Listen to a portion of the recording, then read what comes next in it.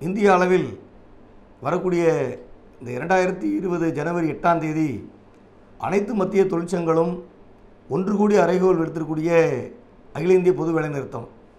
இந்த அகில இந்திய பொது வேலைநிறுத்தத்தில் தமிழ்நாட்டில் இருக்கக்கூடிய 5 லட்சம் சுமைப்பணி தொழிலாளர்களும் முழுமையாக பங்கேற்க வேண்டும் என்று அன்போடு நாங்கள் முதல்ல கேட்டுக்கிறோம். மாநில சுமைப்பணி சம்மேளனத்தின் சார்பாக இந்த வேண்டுகோளை நாங்கள் முன்வைக்கிறோம். ஏன்னு சொன்னால், இன்றைக்கி இருக்கக்கூடிய மத்திய பிஜேபி அரசு, குறிப்பாக 2வது முறையாக ஆட்சி அதிகாரத்துக்கு வந்திருக்கக்கூடிய பிரதமர் மோடி தலைமையிலான இந்த அரசாங்கம் எல்லா விதமான தொழிலாளருடைய உரிமைகளை முற்றிலுமாக தட்டி பறிக்கக்கூடிய படுமோசமான ஆட்சியை நாம் அந்த தேசம் சந்தித்துக்கிட்டு இருக்கோம். இன்றைக்கி பல விதமான தொழில்கள் இந்த அரசினுடைய கடுமையான அடக்குமுறை அல்லது மோசமான சட்டங்களால் அல்லது இருக்கக்கூடிய சட்டங்களை திருத்தி பெரும்பெரும் கார்ப்பரேட் முதலாளிகளுக்காக மாற்றப்பட்டதால் இந்த கடும் நெருக்கடியை எல்லா தொழில்களும் எல்லா துறைகளும் சந்திச்சுக்கிட்டு இருக்கு. அதில் ஒரு கடுமையாக பாதிக்கப்பட்டது சுமைப்பணி தொழில் சார்ந்த அந்த தொழிலாளருடைய வேலை. இந்த அரசை இன்றைக்கி அவங்க பாராளுமன்றத்தில் மிக பெரும்பான்மையாக இருப்பதாக சொல்லி, ஆகவே எங்களுக்கு அனைத்துக்கும் இந்திய மக்கள் உரிமை வழங்கிட்டாங்கிற ஒரு இருமாப்போடு மத்தியில் இருக்கக்கூடிய பிஜேபி தலைமையிலான மோடி அவர்களுடைய அரசாங்கம் எல்லாத்தையும் நாங்கள் செய்வோம்னு சொல்கிறாங்க. எல்லாத்தையும் செய்வது என்பது எந்த மக்கள் இவங்களுக்கு ஓட்டு போட்டால் அந்த மக்களுக்கு நேரெதிராக செய்யக்கூடிய வேலை.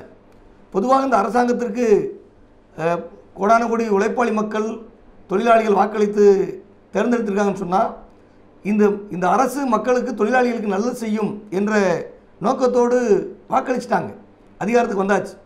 ஆனால் அதுவே வாக்களித்து, அதாவது வரன் கொடுத்த வந்தாலே கை வைக்கிற மாதிரி இன்றைக்கி மோடி அரசு தொழிலாளர்களுடைய அனைத்து விதமான உரிமைகளையும் அவங்களுக்கான அடிப்படையான பல நடவடிக்கைகளை இன்றைக்கி முற்றிலுமாக புறக்கணிப்பது அல்லது இல்லாமலாக்குவது என்ற இடத்துக்கு கடுமையாக மோசம் வந்திருக்கு.